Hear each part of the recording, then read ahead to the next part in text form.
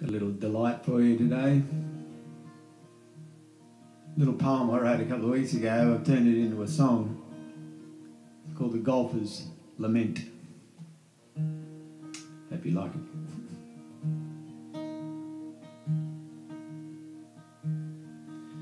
Well, the sky was sunny blue and he came knocking at my door. Lester from the club had lined me up the day before, and he stood there in coloured shorts and grinned for me to hear. He said, "Come on, let's play some golf now, and later on we'll have a beer."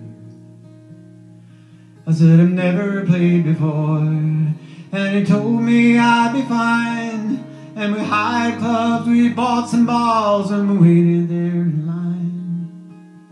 Well, the first tee had me worried, there was water everywhere, and I stood with club in hand, the members silent as they stared.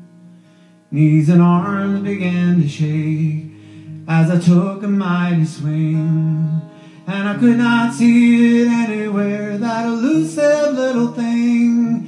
In laughter and applause, the crowd behind me stood as one, and they watched the ball go skyward and return just 10 yards on.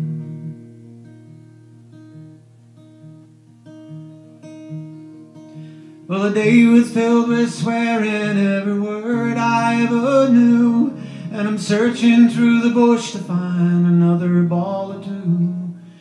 Well, the water swallowed many, bunker sand went everywhere, and I dug holes in the fairway, hung my head in great despair. A wondrous thing, this game of golf, of pleasure and of pain, and the things you do to steer that ball are driving me insane. It started as a simple thing, a game to learn and play. If I had known the consequences, should have walked away. Knees and arms began to shake as I took a mighty swing, and I could not see it anywhere, that elusive little thing. In laughter and applause, the crowd behind me stood as one, and they watched the ball go skyward and return just 10 yards on.